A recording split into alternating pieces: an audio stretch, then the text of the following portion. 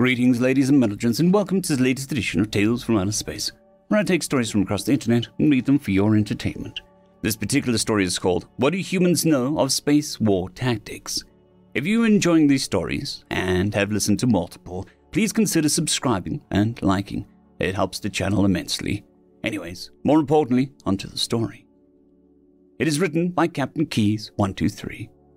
General Naram Sin walked around the encampment that had swiftly gone from segregated by race into a huddled mass of what the humans called a few shattered divisions.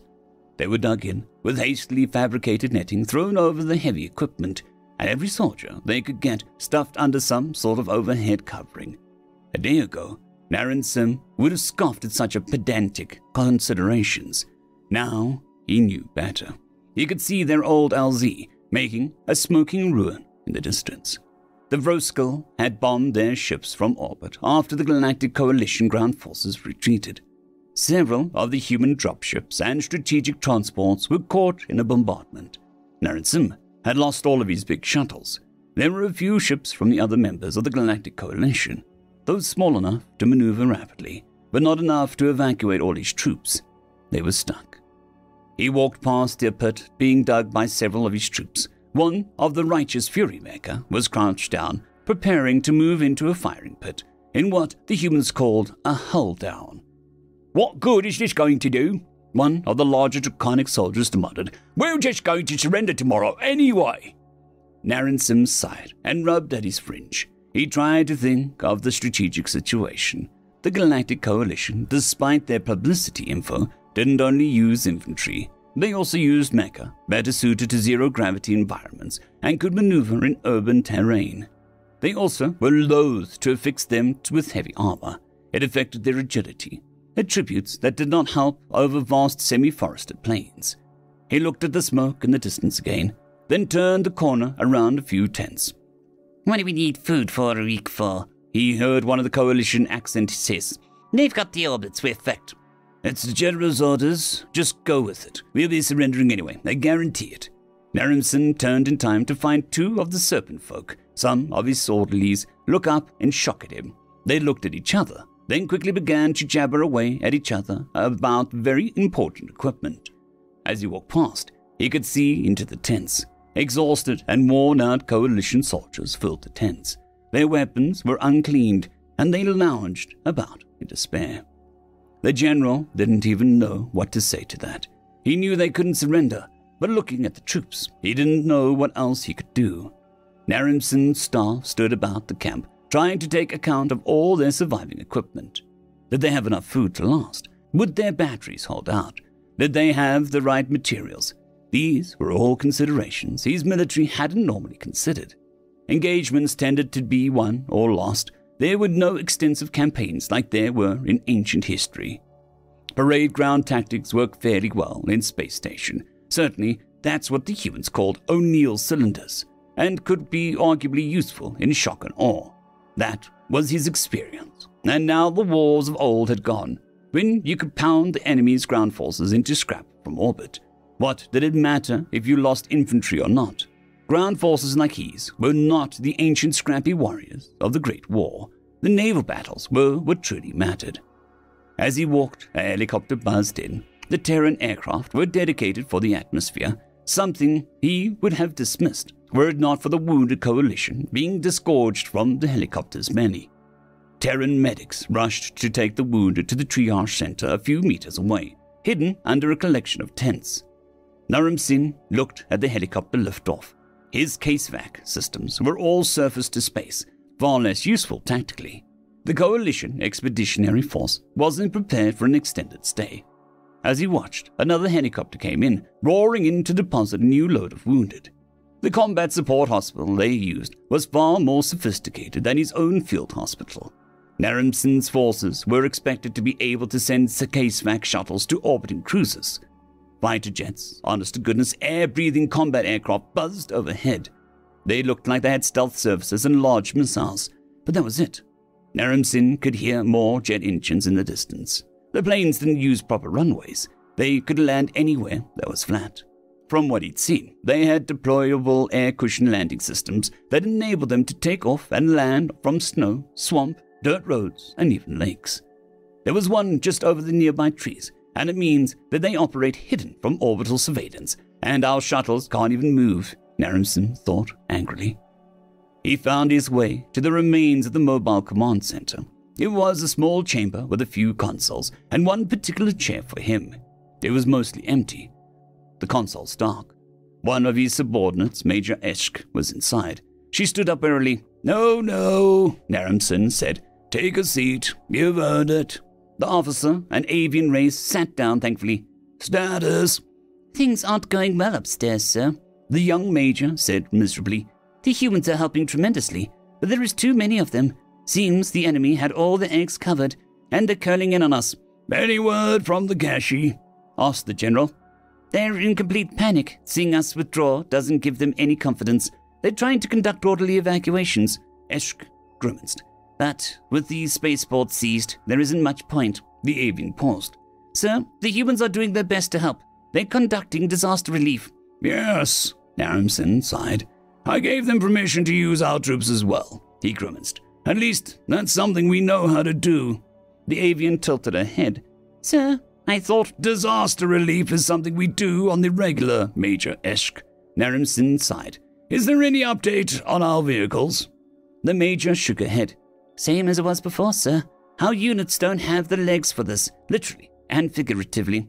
"That's what I was afraid of," Naramson hissed. "Damn it!" He rubbed his fingers again. "I thought we'd be maneuvering to a primary spaceport by now." He checked their displays. He could see through washes of static, unit trackers in orange to signify their own forces, fading to catch the rapidly mobile purple forces of the enemy. Black squares of the humans harassing the enemy, but they were so few compared to the enemy's total forces. "This is synced to the human sensors." "Sensors and field reports," the avian said. "They're drones, surveillance flights, The major rolled her eyes. "Scouts. Who uses scouts in ground combat anymore?" "Evidently we do now," Naramson sighed. "Instruct our forces not to waste time pursuing enemy light units. They'll get caught out of position again." Their ground forces typically fought in space-boarding actions, but landings were quite common. However, they rarely left major spaceports in the pirate engagements they'd fought. Mecha and infantry could maneuver better in those areas, and the distances involved weren't very far. Military planners for years had warned that even a few small armored vehicles could help with response time and a reduction in casualties, but were ignored. There had been numerous reports over the years of logistical snarls, with troops unable to get new batteries for their weapons or get heavy support due to the lack of armored personnel carriers or armored fighting vehicles. But it was claimed the logistical demands of the Great War-type equipment was too much and unnecessary. "Damn number crunchers," Naram thought to himself. He thought he heard the roar of an engine. 2 APCs came into the encampment. He stuck his head out of the small command center to see them unload a few stretchers. The forms inside of them were ill-fitted for the human lifters, but it served its purpose. He could see them wearing the uniform of mecha crew. "I'd give anything for those museum landships back home," the major grunted. Naramson asked. "The Great War had vehicles like that. Ours are a bunch of buses." Ishk threw a gesture at some of their hover vehicles nearby. Out one of the windows, 2 were being serviced, already short on support supplies. A human marine was busy trying to understand the manual. "Oh, hey look, some of our soldiers who haven't fallen out of discipline." "They served us well for many years," Naramson murmured. Ishk swore. "General, they're incapable of defending themselves from the enemy. Their orders are to run and hide. At least the human jeeps can shoot back." One of the hydrogen-fueled vehicles roared past, as if to emphasize her statement. "We've lost ground in a dozen sectors because they couldn't get a resupply, and our mecha were too slow." Naramson's hand hit one of the consoles. "I know," he snapped. He rubbed at his fringe. "I know all that they said." He gave a sneer, a mocking tone. "Why would we care what happens on a planet? Once the orbitals are taken, it's all over." He rolled his eyes and glared at Eschk. "You think I don't realize that? Look at them!" He gestured outside. Main battle tanks sat nestled in firing pits, like beetles preparing for a long winter. They don't seem ready to know that. They don't seem ready to roll over and die. Eschk stood up. "They seem ready for a campaign, sir. I think we better learn from them." She looked at the hover vehicles. One of the engineers just slumped over and gave up. And we better learn fast. Naramson saw the engineer begin to squabble with the other. He swore, I had better go consult with the General Thomas then, and see what else we haven't learned. He stepped outside the command center. He noticed a few Marines' hover trucks off in the distance, more self-propelled guns. Great black barrels folded down on their backs, and the trucks sped off. They left the encampment in a cloud of dust. Naramson kicked himself mentally. Galactic Coalition. Perhaps I'd better try and collate more. He found his way to the Terran Marine Command Center. It was more mobile than his was. It was built into a truck. A guard stood by and politely opened the door for him. Naramson was surprised to see the room's sophistication. There were consoles, officers chattering and giving out orders over the radio, and he could even feel air conditioning. He felt a touch of jealousy. His subordinates were nowhere near this organized. Half of his were about to collapse, while these looked like they could keep going for a month. Tornik, the man who'd saved half his command, asked. He materialized at the general's side with a steaming mug. We brought some goodwill materials with us. Naramson looked at the cup and took it. Thank you, Colonel. He sipped it. It's not going good upstairs, Sellers said. I heard. Naramson grimaced. Normally, when confronted with such a situation as this, we'd be advised to surrender. What brilliant Terran strategy will save us this time? I presume General Thomas has a plan? Sellers gestured, and the pair moved to the smart conference table at the rear of the command center. Major General Thomas sat at the back, going through the screen's displays. The small woman didn't seem quite like the type to command a fierce military force, more like a librarian. With a slight build and a pair of wide lens glasses. General Naramson, she said, standing up. Good to see you. Likewise, General. Naramson extended his hand to the smaller creature. I must thank you again for your assistance in saving us. Thomas shook his hand. I was wondering when you'd get your head out your ass. She pushed her glasses up on her face. We're in a tight spot, and I'd appreciate it if you get your rock-headed staff to... She paused. Ah, crap. You don't have any of the rockheads on staff, do you? She looked at Sella. Hey, Sellout, do they have any? I don't know, General, Sella said sheepishly. Some good you are. Thomas rolled her eyes. Yes, ma'am. Not a librarian, or perhaps too much of a librarian. Naramson didn't know whether to be offended or to fall in line in respect.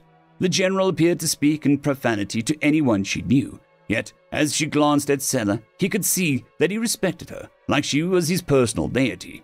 No, though in their culture, that's something of a compliment. Well, tell those sludgeheads to get their anatomy to the point where they can actually pull a goddamn trigger. I've got a war on my hands, and it's not helped by your jackass brigade insisting on the right way to do things. My division has enough on its own plate without having to do your job and ours. Naramson chuckled, then sucked air between his mandibles. Many of my staff are under the impression that we're already lost the battle, General. Some of them believe that now that the orbitals have been compromised, we are to surrender. Is that what you think we should do? Thomas asked. As we've seen today, my judgment is beyond worthless, Naramson said miserably. Thomas frowned. General, you got shaken up. I get it. Just take a breath, and let's go over what we'll do next. What is there next? He demanded. My troops have lost their faith in me. Our weapons are worthless, and we've lost the orbitals. His hands were shaking. I can't command anything. I can't do this. Thomas' mouth shifted. Naramson, stop and take a breath. What for? He laughed hysterically. So the troops can tear me apart? You're the boss. Tell them to cut that shit out, Thomas snapped. We're going to need everybody we can if we're going to make it off this planet. Off this planet? Thomas, we're doomed. He nearly dropped the tonic. We're doomed, do you hear me? The war is already lost. Thomas scowled. She walked up to him and pointed a finger at his chest. Hey, you see this on your shirt? He looked down. What? Her finger flicked up at mandibles. Wake up, she snapped. I'd smack you if it wouldn't be considered assault. She glared at him and pointed a finger into his face. You are a general of the Galactic Coalition, so act like it. Naramson rubbed his mandibles. How dare you? Your pity party is over, General, she growled. Her slight mammal frame was so much smaller than his, but in this moment, she was like a giant. I don't have time for your bullshit. I can't win this battle alone, and neither can you. So, you got a bloody nose, big deal. Wipe that damn blood off, get whatever you call balls out of your mouth, and be the general your troops need. So, you got knocked out. Big deal. You get back up, you big, tough metal bird dude. Sellers gently put a hand between the two. General. Naramson took a breath. How dare you expect me to, What do you expect me to? Thomas shook her head. She turned, walked away, and leaned back against the table. You're the general, goddammit. They have to do what you say. And if they refuse, don't let them, she snapped. You got beaten up, and it's on you to make sure that doesn't happen again. It happens to the best of us. But you can't fall apart like this. We've never fought war in... Thomas shook her head. Oh, cry me a river. We've been unprepared for wars all the goddamn time. Naramson scoffed. I hardly think our definitions of unprepared match. One of my ancestors was in a war where the army was so small, half of the officers' corps was able to defect, Thomas growled. Naramson blinked. What? We get unprepared all the time. Getting caught with your pants down is normal. She strode around the table. So what are you going to do about it? Cry? She started adjusting the hollows in the smart table. No. So what am I to do? Thomas looked up and glared at him. You're going to tell them that you were unprepared and you fecked up. Then you're going to be the general. You've got the legal authority. Hell, you've got the moral authority. Kick their asses and tell them that you shape up. You're going to tell them what they need to hear, that you're going to keep fighting, and you'll win. You want me to lie to them? The fight isn't over till it's over, metal bird, Thomas said. The way she stood reminded him of old propaganda posters. You have the authority, General, Sellers said hopefully. Remind them who they are. Naranson stroked his mandibles and saw Sellers' expression. That loyalty, that devotion to Thomas. The abuse could pass by because she'd earned his respect. He stood a little taller. All right, I'll tell them. And I'll earn their respect again. He took a breath. So, what's your plan then?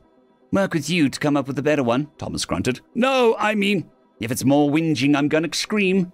How are you going to deal with the orbitals? He asked. Half the problem is my troops don't know what to do.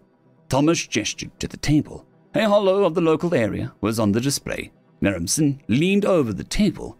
To his surprise, the image of the jet fighters and the trucks he'd seen depart were on display.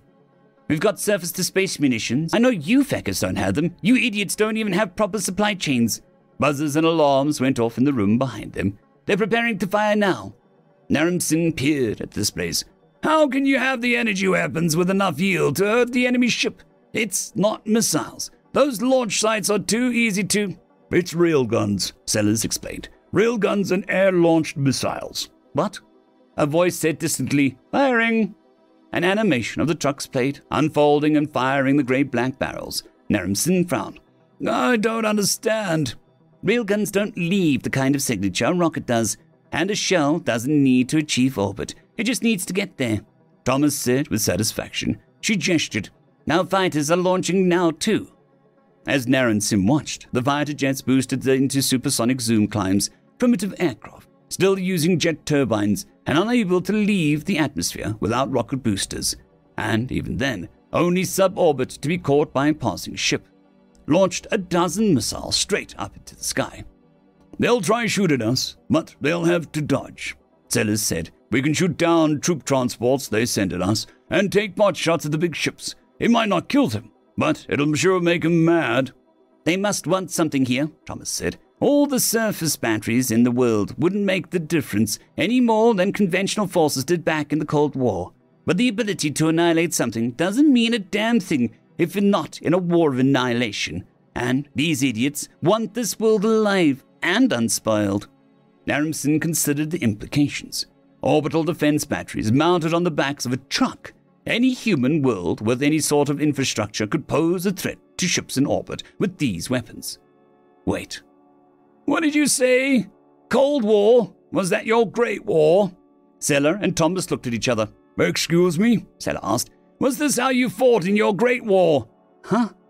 Galactic standards are clear, Naramson said slowly. A final Great War or even two are fought when a civilization reaches the industrial age. Then they either annihilate themselves in the atomic era or make peace and reach for space. The humans were silent. I know not what weapons World War III will be fought, but World War IV will be fought with sticks and stones, Seller murmured. Narimson heard the words. His mandibles fell open, and he took a step back. Thomas frowned and looked at Sellers. Great War. You don't suppose he means... Sellers scratched his head. Oh, shit. No wonder they haven't gone past Napoleon. They used to have tanks, though. Yeah, but if World War I was the only big war you fought, why would you make better tanks? World War I? Narimson echoed. He took another step back. He looked at the drink in his hand. He looked back at the room of dedicated soldiers behind him. He realized with horror that it wasn't that they were primitive. They had survived the final conflict, and then fought several more. The sound of guns. End of story.